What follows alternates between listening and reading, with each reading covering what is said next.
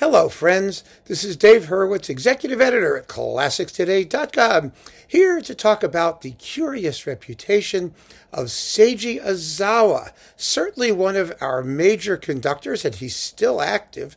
He just recently made a recording of Beethoven piano concertos with Martha Argerich, numbers 1 and 2, the ones that she's done 500 times. And he's out there. He's in Japan working with the Saito Keenan Orchestra for the most part. He's quite elderly at this point, but fortunately he seems to be okay. I just don't understand why he's so underrated. And so I propose to sort of review that phenomenon by way of preview to my list of the 10 best Ozawa recordings on ClassicsToday.com for Insider subscribers. Now, if you are not an Insider subscriber, please consider subscribing. There's a link right below this video in the description of it, or you can go over to ClassicsToday.com and sign up there. And that is my entire spiel, because most of you, I think, already know what to do. You only have to do it. Now, let's talk about Seiji Ozawa. Here's a guy who has a pedigree unlike any other. He was originally destined for a career as a concert pianist, but in 1950, after graduating from high school, he broke 2 fingers playing rugby, and that put an end to his concert piano career. Fortunately for us, he became a conductor, or if you don't like him, not so fortunately, but I think there are many reasons to like him. I really do. But after that, he started winning young conductor competition things. And the first one he won was in Besançon, France, where he got a scholarship to go study with Herbert von Karajan. And from there, he was picked up by Leonard Bernstein or something like that. Or no, from Besançon, let me get it straight. From Besançon, he wound up with Charles Munch. That's where he wound up with. And then he went to Tanglewood and studied with Munch and Monteux, and then he studied with Karajan, and while he was studying with Karajan, he caught the eye of Bernstein, and Bernstein made him one of the assistant conductors of the New York Philharmonic in the early 60s. You may recall seeing him on one of the Young People's concerts. So he was already there then. And so he's one of the only conductors, I think the only conductor who studied with both Karajan and Bernstein, and Munch and Monteux. That's not exactly chopped liver, as they say in the biz. And from there on, it was just this parade of achievement. I mean, he was conductor of the Toronto Symphony, then the San Francisco Symphony, and then in 1973, he took over the Boston Symphony, where he remained for 29 years.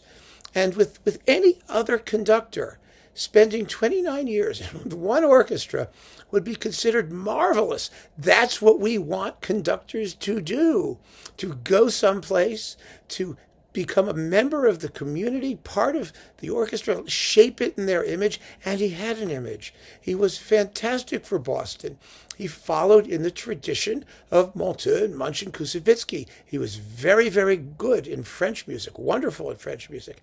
He did lots of contemporary stuff. He commissioned works. He was wonderful in that whole early 20th century school, except for Prokofiev, where he made the most horrible symphony cycle ever with the Berlin Philharmonic on Deutsche Grammophon. Let's not forget that bow wow. But basically, he was really good as a conductor in Boston. He was not known for his conducting of the German standard repertoire. He is a very fine Brahms conductor, and he's a terrific Bruckner conductor. I've seen him do the 2nd and 5th symphonies and a couple other things, and it's been marvelous. I mean, first rate, absolutely first rate. So I'm a little at a loss as to understand why his career in Boston was so undervalued. I mean, I came in, I was in my early teens when he took over in Boston, and I just remember so vividly the nastiness, talking about him, how much they couldn't stand him in Boston, and they couldn't wait to get rid of him after 29 years. Now, of course, most people sort of, after 29 years, it's time for a change. Nobody's going to argue that. but he maintained that orchestra. They're still one of the greatest orchestras in the world. They still play fabulously. They did not evaporate or disintegrate toward the end of his tenure. He may have gotten a little tired of them. They may have been a little tired of him. Maybe it showed in some of the performances. I can't say. I wasn't on the ground seeing them live all the time. But the fact of the matter is, I mean, when Simon Rattle spent, how long was he in Birmingham? 10 years, 15 years? I don't even remember. It was like the second coming of the Messiah because he stayed there. When Eugene Ormandy spent all that time in Philadelphia, everyone thought it was wonderful. So why was it not wonderful when Ozawa spent 29 years in Boston making fantastic records? Because we have the boxes. We have the Boston Symphony box. There's half a dozen Seiji Ozawa boxes that have come out on Philips and Deutsche Grammophon. And most of the stuff in there, except for that horrible Prokofiev symphony cycle, is good to fabulous. There's just a lot of wonderful stuff. His worst recordings, in fact, were the ones he made with the Vienna Philharmonic much later for Philips. Some of the Dvorak stuff and things that were just, no one needed it. It was just an excrescence on the rump of the discography of the universe. But he was really, really, really good. And I just think that I'm puzzled. I'm puzzled. And he's still out there. He's still around in Japan. Where he's quite revered. He had a rocky relationship with the bureaucracy in Japan, actually. I think he was more successful here in the U.S. and then in Europe.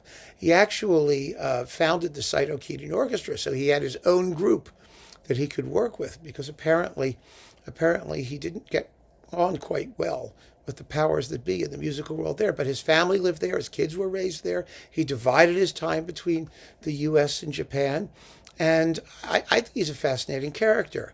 Even more so when you realize, if you listen to the recordings he's made since he's made Japan the focal point of his career, since he started those extensive recordings that were on Philips for the Saito-Keating Orchestra, which were not released in the West with any regularity, which is unfortunate because it doesn't give us an easy way to trace his growth as an artist. It's much easier if you're in Japan, where his records are more of a big deal than they were here.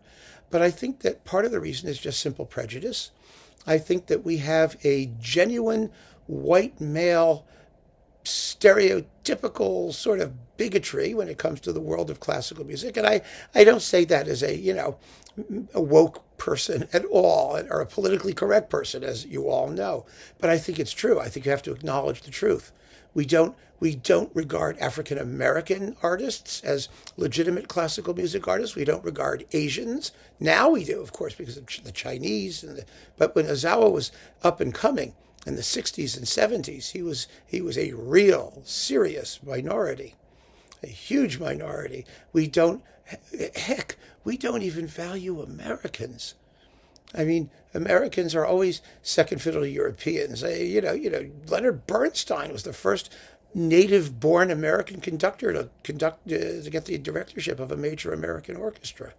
It's really phenomenal when you think about it, and kind of strange, because it has nothing to do with musical quality. Nothing whatsoever. Zubin Mehta is another conductor who's always been underrated because he happens not to be a Western European white guy.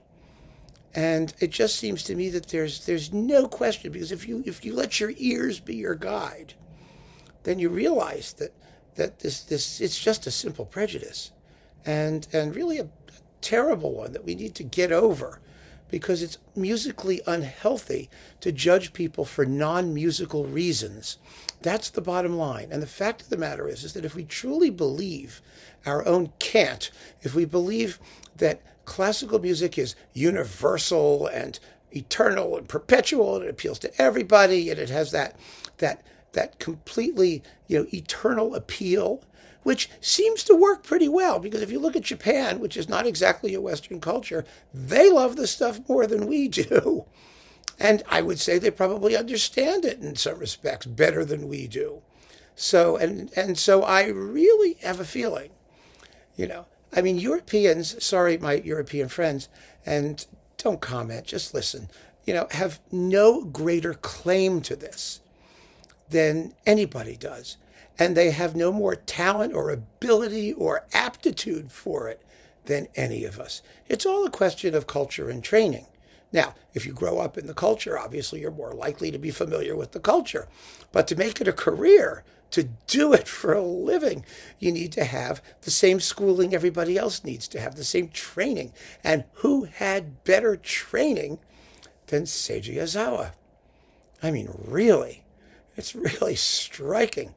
And so I am really going to have a good time telling you about what I regard as his 10 finest recordings, because there will be some surprises. There will be some discussion of his strengths and weaknesses, which are not entirely what you think. But most importantly for me is the fact that he really has been a questing artist whose style has evolved. And because the latter half or latter portion of his career has been almost exclusively in Japan, and international labels don't think that things that happen in Japan deserve attention over here, we're missing out on a large chunk of his legacy, of the continuity in his legacy, and how things have changed. And I'm going to talk about that a little bit too in the insider piece. So I do hope you'll join me at classicstoday.com as an insider member to listen to what I think is going to be a very, very interesting discussion of Seiji Ozawa's 10 best recordings. I really would love to wonder, I really wonder what he thinks about all of this. I really do. He's a reticent guy. They did come out with a book about his, sort of career as a conductor and whatnot. That was quite interesting. I read it. It was translated into English. But, he's not gotten the credit that he deserves for what he's done. Of course, like all of these people, he's made way too many records, far too many records. And some of them are good and some of them aren't. And the ones that aren't, people sort of take as exemplars of all of them. Well, that's silly. You have to listen on a case-by-case basis, and then we decide what the great ones are, and I plan to help you. So keep on listening, folks. Thank you so much for joining me. If you've subscribed to ClassicsToday.com, thank you so much for that. If you haven't, then please do consider it, and I'll see you all over there. Take care.